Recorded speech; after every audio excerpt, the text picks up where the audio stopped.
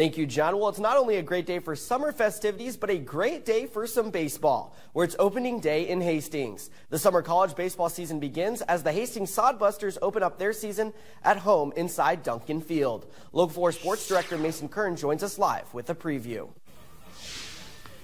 Well, that's right. We're here where America's favorite pastime has returned to Hastings for the summer. College baseball is back at Duncan Field, and the Hastings Sodbusters are ready for another season in the Independence League. Now, last year, some struggles for the Hastings Sodbusters under first-year coach Joel Skipper, but the Busters are aiming for more success this summer than they found a year ago. A summer which saw only 17 total wins, including a bagel in the first 10 games and just one victory in their first 18 tries. It's a reloaded roster this year, though, that features 9 native Nebraskans and some familiar faces like Hastings' own Marcus Miller. He threw a no-hitter here at Duncan Field as a senior at Hastings High School and just finished his sophomore season with Hastings College. Tonight, he'll get the start on the bump to start a new season for the Busters. Now, in terms of this game, the Busters get the Fremont Moo. They are your reigning Independence League champions.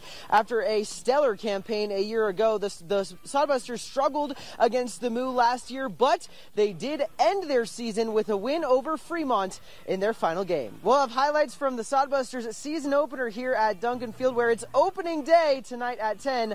But for now, reporting live in Hastings at Duncan Field, Mason Kern, Local 4 Sports. Thank you very much, Mason.